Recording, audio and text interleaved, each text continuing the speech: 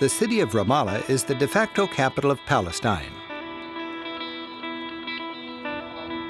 While most Palestinians consider Jerusalem their rightful capital, so do Israelis, and sharing Jerusalem seems unlikely for now.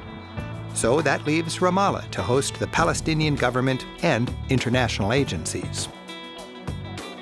Adjacent the president's headquarters stands the tomb of Yasser Arafat.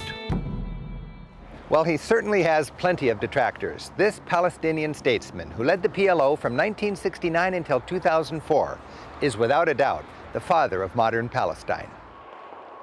Call him what you like, people here celebrate Arafat as the man who did more than anyone else to raise awareness of the Palestinian struggle for independence.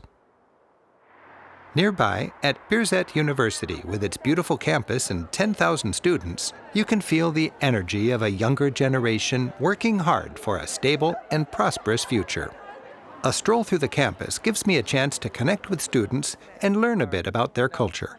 In a university like this, are there more men or more women studying? Women. I think more women. Women, yes. What is it like for a woman in Palestine?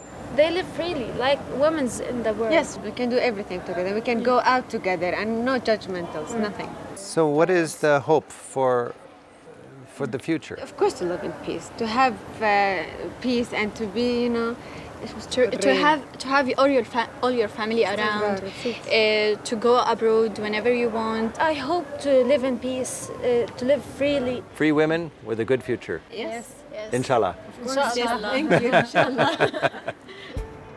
The city of Ramallah is filled with the same youthful and positive energy I felt at its university.